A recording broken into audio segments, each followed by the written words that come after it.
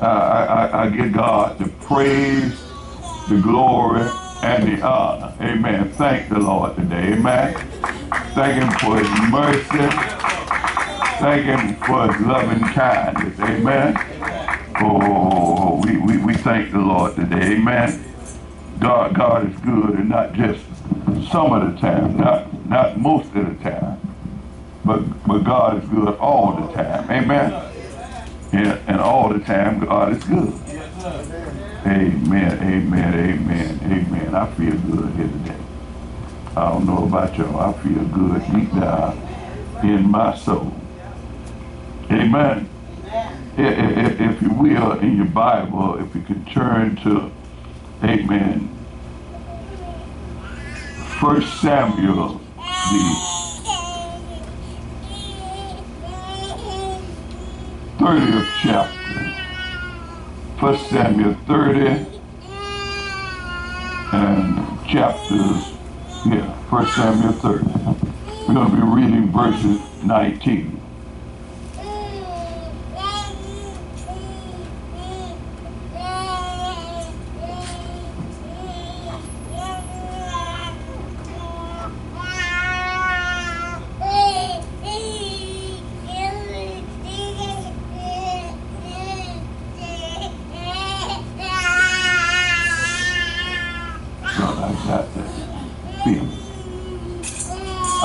I thank the Lord. Amen.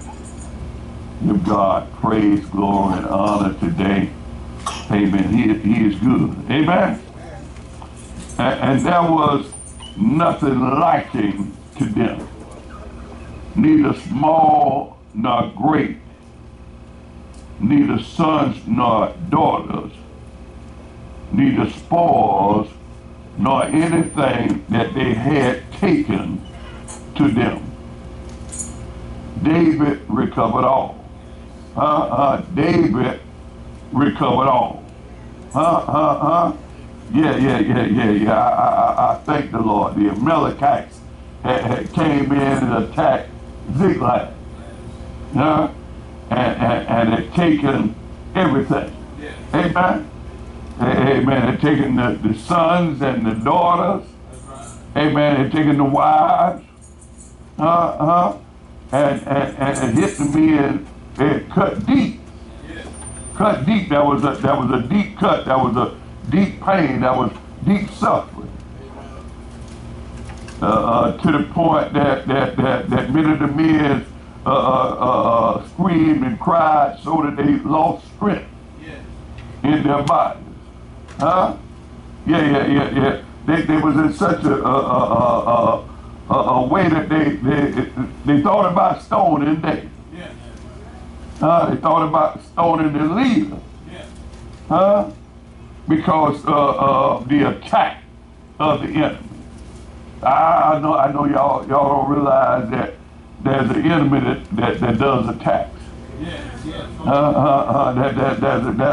an enemy that attacks us on a regular basis. Amen. I heard somebody say that I'm crucified daily. Amen. Not just some of the time. Not most of the time, but all the time. Amen. And if you're crucified daily, you gotta take up your cross every day. That's right. Amen. You're not just crucified one time. This is not just a hit you and see you stand, how long you stagger. The enemy, if you notice most fight now, they come and they jump on you, they just hit you as fast as they possibly can, hoping to take you out. Hoping to take you out.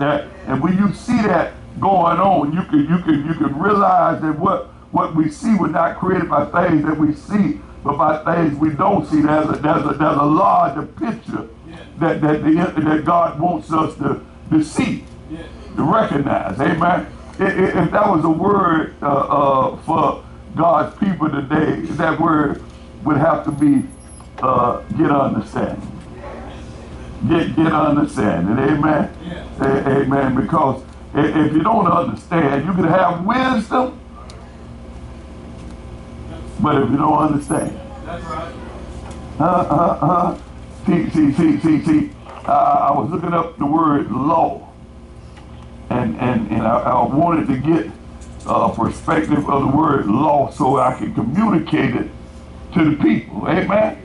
And as I was reading, looked it up in the Internet Dictionary, it said a system of rules which a particular country or community recognized as regulating the actions of its members, and which it may enforce by imposing of penalties. Amen? Yes. Amen, amen. And I remember reading in Romans chapter 7, verses 25. I want to pull that up, 7 and 25. And it reads thus, it said, I thank God through Jesus Christ our Lord. So then, with the mind, I myself serve the law of God. But with the flesh, I serve the law of sin. Amen. And as I began to communicate on that, praise be to God, that I serve the law of God with the mind, but the law of sin with the flesh. Amen. So I'm seeing that there is a rules and regulations that there's an order that I've got to walk in. Amen. And I found out this is good understanding. I found out that I can do all things through Christ. Y'all don't want to talk to me because somebody believes that they can do all things through religion. But I heard somebody in the book of John in the 4th chapter said, around about the 23rd and 24th verse, it said, God is a spirit. He said, an hour come that we will not worship in this mountain, nor in Jerusalem, but worship God in spirit and in truth. For God is a spirit, and he seeks those to worship him. And you know, I can do all things by my spiritual leadership, not the spirit of distraction, not the spirit of procrastination. I'm talking about the spirit of Christ. I'm talking about the spirit of Almighty God. See, I got to understand how I can do all things, because if I just, I can repeat it and repeat it and repeat it. You know, one thing about learning in school, when they were teaching me how to spell a word, they would have me to spell the word and say the word, or say the word and spell the word, amen, until I received that. Until I received that, not the teacher or the neighbor or the person sitting next to me, but till I received that. And once I began to spell words and speak the word, I found out that it gave me the ability to read, because I would recognize that word. I thank God. And some people have learning impairments because they don't use the right methodology. They don't know the right way. But when you get off to yourself and the words you know, nowadays we got smartphones. If you don't know a word, you can just look it up, and there's a little speaker there. And you can match the speaker, and the speaker will say the word. And you can say it and spell it. Say it and spell it. Come on, somebody, amen? And you got to speak it. Come on, somebody. And when you speak it, you got to receive it. So you gotta spell it. Oh yeah, amen. Until you done received it, amen. And when you done received it, you got knowledge now. Well, you know like everybody else know now. Oh, praise be to God. I thank God today, amen. It's almost like you're not paying your tithes, and pastor, the seers work with you, say, well, but I got to pay my rent, and I got to do this, and you need to pay your tithes, but I got to do this, and you got so many people. See, with the law of the flesh, I serve sin. In other words, with my emotions, I'm serving sin. But with my mind, I'm talking about, see, my mind will work by my emotions if it's not the renewing of the spirit of my mind. I'm not talking about the renewing of the religion. Well, I went back to church now, but I can shout and I can jump. Shouting is good. Praising God is good. But I got to understand my praise. I got to understand the shout. When they say shout and praise God, you got to realize that they walked around Jericho 6 times and wasn't doing no kind of shouting. You got to realize you got to endure hardness. Come on, somebody. They wasn't able to shout. They weren't able to lift their voice up. God was letting them know in order to get the victory, you gotta endure some things. You ain't gonna be able to cry. All you can do is say, I heard Jesus on the cross. All he said was, Lord God Almighty, his head and down. They weren't able to say nothing else. No, but when he got up, come on, somebody, amen. And praise be to God, you might be going through something now. The enemy might be done took something from you. Come on, somebody. It may be warned against your family and your loved one. David recovered all, but I heard in the first Samuel, the 30th chapter, I heard in the 6th verse. In the 6th verse, it said, David was greatly distressed, for the people spoke of stoning him, because the soul of all the people were grieved. You know, when people are hurting, it's like they don't know what they're doing. Jesus said, forgive them, for they know not what they're doing. They want to be saved. They want to be helped. And they just lash it out. They got everything is going on. There's a lot of grief. There's darkness. There's despair. There's no hope. Come on, somebody, amen. And they were at that point that they were ready. Didn't anybody realize why they rising up against the church so nowadays? Why they're speaking so many things? Why they're saying this and that about the leaders and everything? Hey, not without praise God. You got to understand that the enemy comes in, and there's so many false prophets nowadays, and their job is to demise. Their job is to try to come on, somebody. They want to tear down. They want to make a bad sight. They want you to talk about the church. They want you to talk about. See, we ought not to say the church. We ought to say the devil's church. Y'all don't want to talk to me, amen. Your God church don't operate like that. Come on, somebody. I'm just saying, amen. We ought to get our minds right, our mouth right. We ought to say that the false prophet doesn't come in and try to put a bad word, a bad name. The false prophet will come in and try to do a demonic thing. It's no different than Jesus' identity being stolen. It's no different than God's identity being stolen. It's no different than putting the picture up saying this is God when you know it ain't God, but it has a purpose. Shared a tape today about something T.G. Jakes was talking about Saturday night. He was talking about, got online just to tell him about you asking God for a lot of things, for a car, a house, this and that. You want to do this and that, but you ought to try to get in God's purpose. You ought to pray to be in his purpose. Amen. We're called according unto his. Come on, somebody. Amen. And we ought not to try to make ourselves. See, when you come into the church house, there's an order, there's a way to do it. You're given 5 minutes to do this, you're given 15 minutes to do this, and you do your job, you do it the way it's assigned to you. And it's not because the spirit of a prophet is subject to the prophet. It's not what I want to do. It's not never my way. That's the road of the flesh. That's not serving the spirit. Serving the spirit, see, I'm not trying to gratify myself, because there's an order. I can speak God's word, but if the order is not there,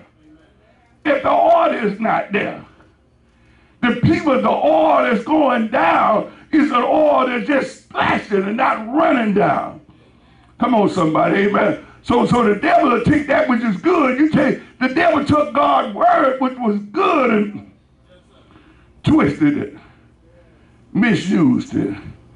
And so when the light shined out, instead of being good, it was evil. The light had been turned to darkness, and the darkness had been turned to light.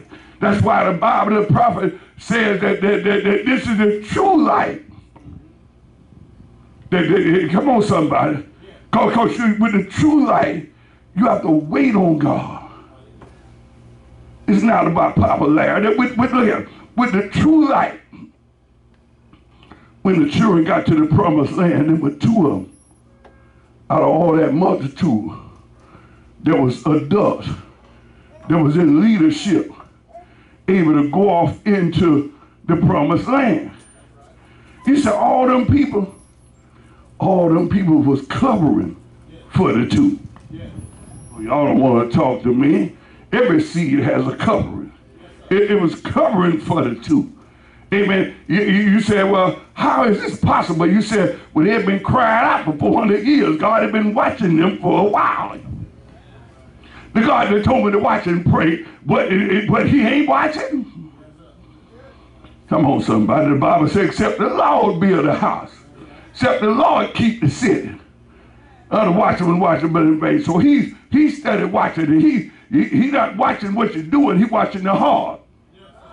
Come on, somebody, amen. So I thank the Lord. See, if you see the devil, you watching the devil, he gonna do everything good, but God watching his heart. Y'all don't want to talk to me.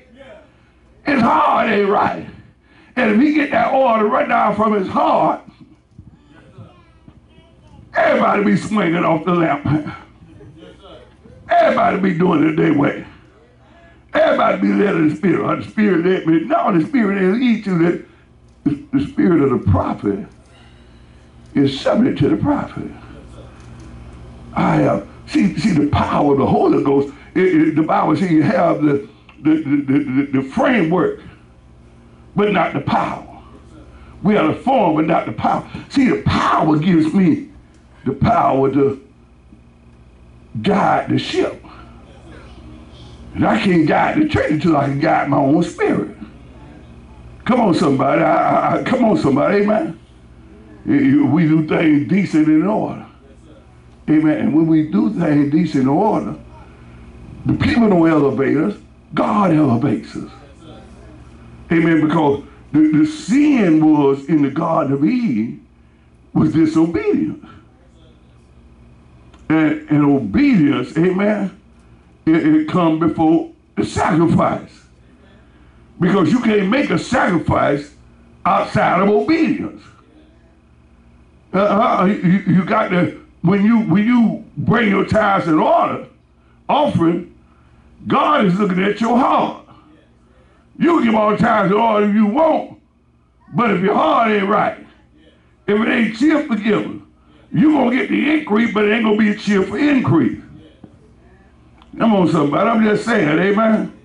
You know, when you pay your tithes in order and bishops and prophets work with you and get you in the right flow, when you plant a seed, it's supposed to bring forth fruit.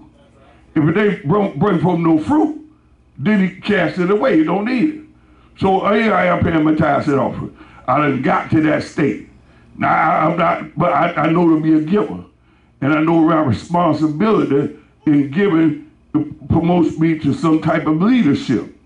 See, somebody's watching me give, and they see me blessed, and then they begin to start being blessed. But if I have no order in my giving, then they see me giving, but they see me walking outside of the law of Christ, the law of God. I'm walking in the law of the flesh. I'm giving from, I'm after increase in the carnal realm and not in the spirit realm. Or, you know, I talk to people, you know, it surprises me nowadays, and most of them don't get it, but it's the same principle about tithing, pastors working with you. When the prophet tell you about, you know, I tell people about eating beets, and the first thing they tell me, I don't like beets. And I said, are you for real? It's a man of God telling you about how to get iron in your body. Now, I just don't like it. I like paying tithes and offering, but I paid it. There has to be some kind of growth. See, because somebody followed me.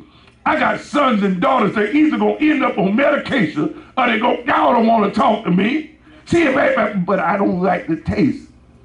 Oh, I like the taste of sugar. Sugar ain't no good for you. I mean, that's just what it is. You know, I like the taste of different sweets. Everything good. I like the taste of meat. I mean, meat, I don't even got to bring no bread. But if I don't get no vegetables in my system, to put a liner in my intestine, to put a liner in my small intestine, especially, that stuff can be flushed out. Come on, somebody, I ain't doing nothing. So I done raised a generation of people that the oil run down, that they prefer pills that are, you know, I'm in God. Let me step back a minute. I'm in God. And what God is taking me, there's a process. Anybody know there's a process? Does anybody agree with there's a process? Well, that pill is not the medicine in the pill. It's that process. That, stay away from that process. Boop. Y'all don't want to talk to me. So now, I done took this, but I got that, and that, and that, and that. See, I got the demon cast out by the Lord, but I accept 7, 8 more demons come in. Y'all don't want to talk to me. And now my people are perishing for lack of knowledge, and they all zombatize on these pills because I don't like bees. Are you for real? When you got the tithing concept, anything Mary said, just do whatever he said.